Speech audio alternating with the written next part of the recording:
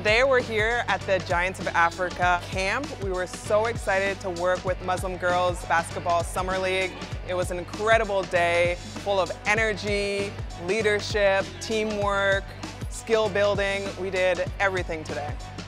My whole life for many years was basketball, and now I get the opportunity to kind of pay that forward to the next generation. So that's why today was so special, was able to come together with Giants of Africa and pass on some of those skills on and off the court.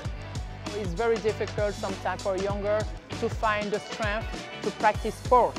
So once they're here, we want to do more. We want to use sport to educate the younger.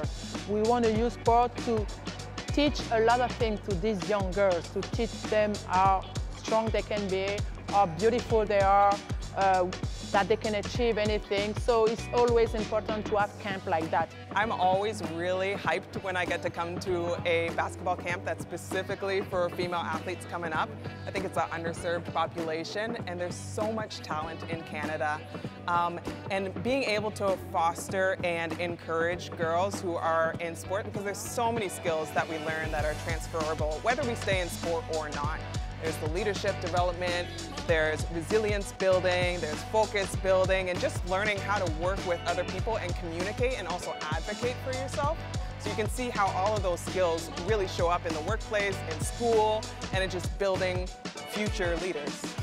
Basketball to me is just like something I enjoy. Like some people might enjoy doing art. I feel like basketball is a way to express your emotions. So if you need to take a break, I usually go outside and I just take a couple of shots on my net just to get back in the mood, you know? It's a very calming thing for me, and I find that a lot of people that were here today showed that. The award I won today was the Leadership Award, and I really loved how I got a prize for doing the thing I love the most, so helping and guiding people who need help to fix their mistakes so that they can progress and achieve more in the sport.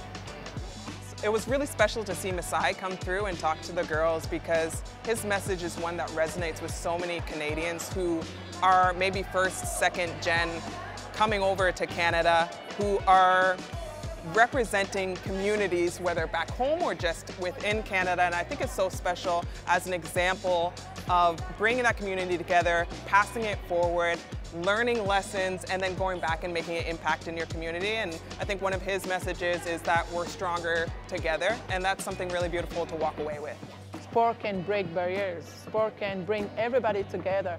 And also on top of that, what is important is we use sport as a tool to empower women, to empower young children, to tell these young children that they're beautiful, they matter, they're important, and they have to believe in themselves.